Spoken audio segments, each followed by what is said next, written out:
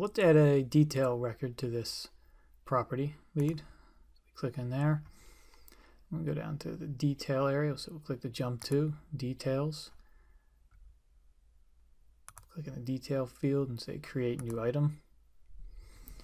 And now we'll say it's a single family, 4-bedroom, 2 baths, built in 2000.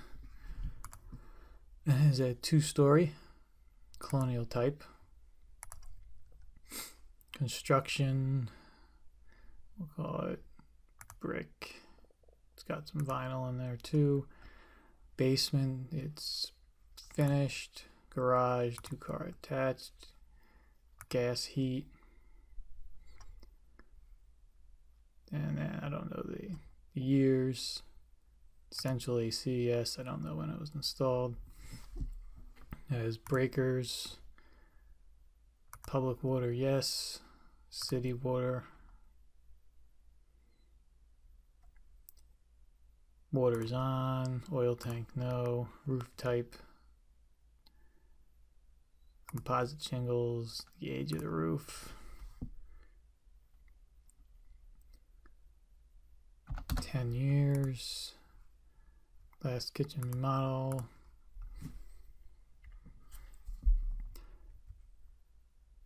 And then like the, let's save this right now. And you can see that the calculation fields, which are the detail.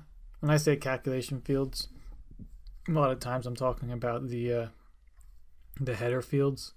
These header fields are actually calculation fields that I added text to so they can break up the different areas. So that when I save and return to jump back to the property lead.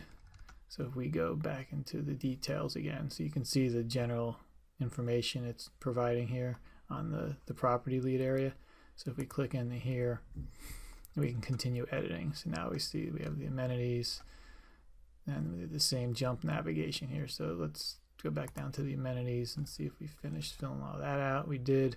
Now the repairs in the update section. Additional information, any repairs or updates needed. Let's say roof, deck.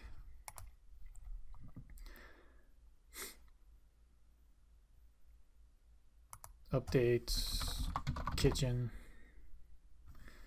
and bedrooms. Now, what repairs and updates would you do if you were going to stay in the house? So this is a question you'll ask the seller. And here's the mortgage section.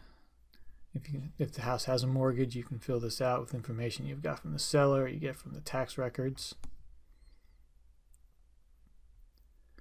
You have everything from how much is owed, current interest rate, are you behind on payments, and just like anything else, this is just you can always modify these forms by clicking modify template. If there's information you need, like in a field, you can go in and add the field to the section, create new sections, it's all up to you. This is just a template, it's a starter for you to customize and create however you do your business, whatever matches best. So now you have personal questions. This is the gauge, like the seller motivation, that sort of deal. You know, what is your asking price? And then later on you'll come back down to what was the least you would take here. And this is the value I would use for the MAO.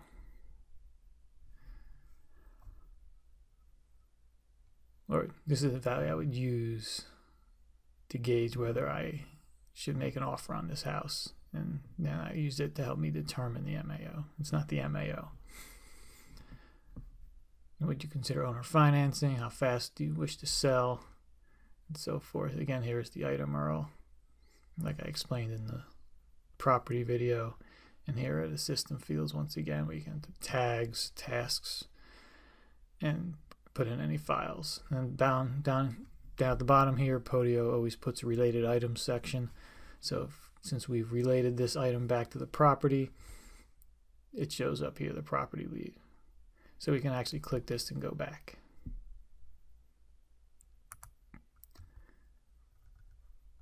we can scroll down and we can see that it details it's a single family, it's colonial, 4-bedroom, 2-bath. The lease that will take is $200,000. So that's basically the detail record. So if you have any questions, please feel free to email me, and hope you enjoy the template.